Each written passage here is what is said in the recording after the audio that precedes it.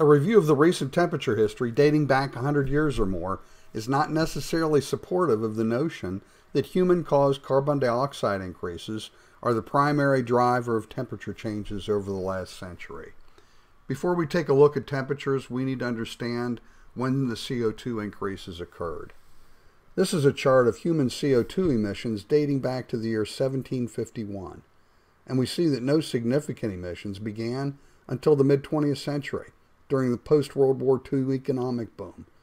If CO2-driven temperatures were to have a significant impact on temperatures, then it would be in this post-World War II period when it should have occurred. This is the most widely used and recognized chart of surface temperatures, and it begins in 1850. Looking at just the 20th century and early 21st century, we see temperatures have generally been rising, but it's in fits and starts. Because of the ramping up of CO2 and emission from 1945 on, we'll concentrate in this video on that time period. And we find that for nearly 70% of that time, temperatures were either decreasing or stable.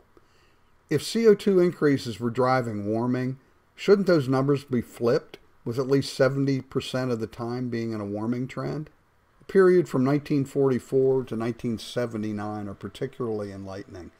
This was a 33-year period of falling temperatures, yet carbon dioxide was being added to the atmosphere in earnest. There was enough of a decline that many in the academic community were seriously considering the possibility of us entering into the next ice age. The most recent CO2 temperature quandary is a period of at least 18 years of flat temperatures. This has been called the pause.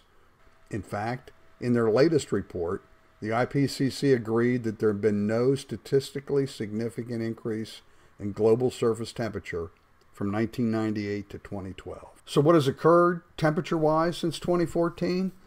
The years 2015 and 2016 saw a significant spike of rising temperatures. Most observers attribute the spike not to global warming, but rather to a warm ocean phase of the Pacific known as the El Niño, and it was one of the largest on record. Since that warm spike, temperatures have fallen dramatically, back to the numbers of the Inconvenient pause. So what can we expect as we look forward into the next several decades or even a century in terms of temperature? If you're asking me, the answer is I don't know.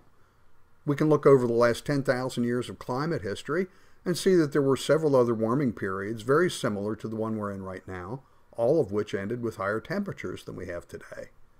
Other scientists that I respect closely link solar activity to temperature that we've seen over the last several centuries, and they are predicting a significant cooling event coming up in just a few years. Those confidently predicting a significant rise in temperature due to our increased CO2 couldn't have predicted the 33-year decrease in temperatures in the mid-20th century, and they sure as heck didn't predict the now 23-year period of stable temperatures that we're seeing today. If they couldn't predict these, why should we believe what they're telling us now?